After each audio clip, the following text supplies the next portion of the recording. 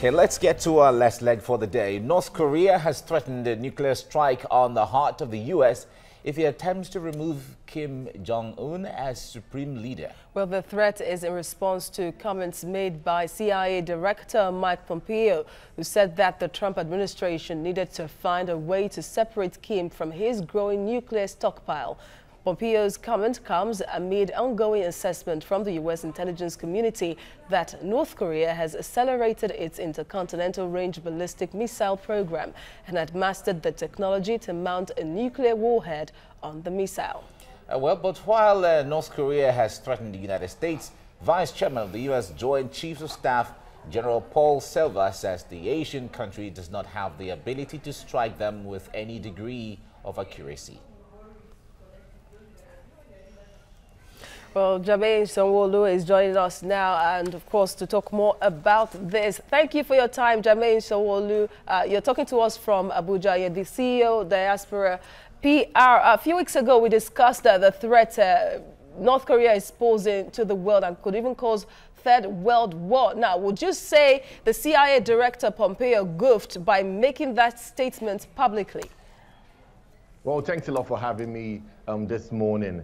Well, I would say that he just wanted to send a message to the North Korean government to be very, very careful. While, you know, America and the Donald Trump philosophy right now is to say it as it is. Well, North Korea has been threatening America and the rest of the world with nuclear attacks for a couple of years right now. But remember, just a few weeks ago, I think on July 4th, they actually tested a long-range intercontinental ballistic missile, which has the potential of hitting Alaska, Ohio, regions such as that, which is the heart of America, which is the people of America. So America is just trying to be very, very cautious and send them a signal that if they try anything, we are ready for you. All right, Jermaine, it is quite concerning that despite the Atomic Energy, the agency that monitors and regulates all of these, North Korea has not been able to be put under control.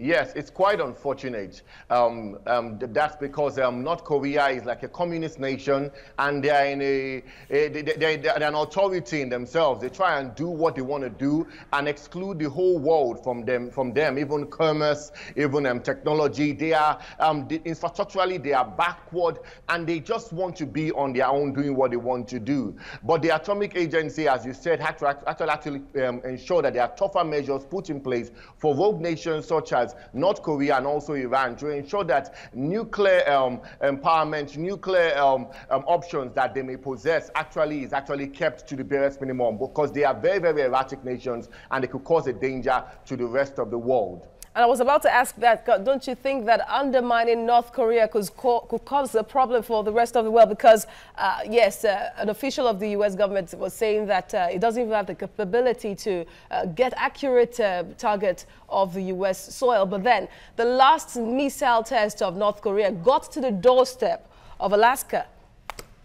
Yes, yes. It actually has the potential of reaching Alaska. And what the American government has to understand is that North Korea has the potential to actually do this. But they also are aware that the ballistic missiles that they have do not actually have the potential to actually mount a nuclear scale attack. They have been tested and they cannot actually cause, once they go up, they cannot actually have the entry into the atmosphere. So yes, they have the potential to do it, but they don't even have the nuclear power right now to mount on those things. We know they're just trying to do this based on the North Korean holiday, which is coming up on the 27th of July, which is just like an anniversary for the Armitage that took place in the Korean War. And they're just trying to show that they are strong, they are powerful. But America is also being cautious, even though the Aspen Security Forum recently advised the Trump administration that military option may be one of the things to consider in dealing with North Korea.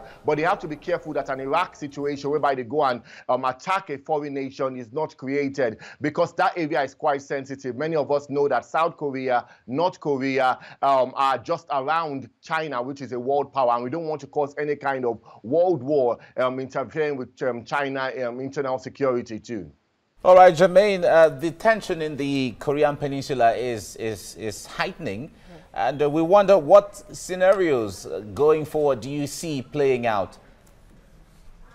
Well, right now, the American forces, as you know, South Korea is an ally with America. America already has some air bases right there, you know, by the border, and they are ready to actually defend South Korea. And it's China that has a role to play in all this. They are allies, you know, communist allies, but China is a bit more liberal than North Korea. China has to play a part in actually negotiating diplomatic and also a kind of a balance to all this. Because if China does not intervene by stopping them, by having some trade restrictions on importing their coal, it will see that North Korea will keep on getting confident. And China too has a part to play because they don't want America to have North Korea and also South Korea. That's if they invade North Korea. And they don't want to be surrounded by American forces. So China has to actually ensure that their diplomatic relations restored and actually curtail the excesses of the North Korean government.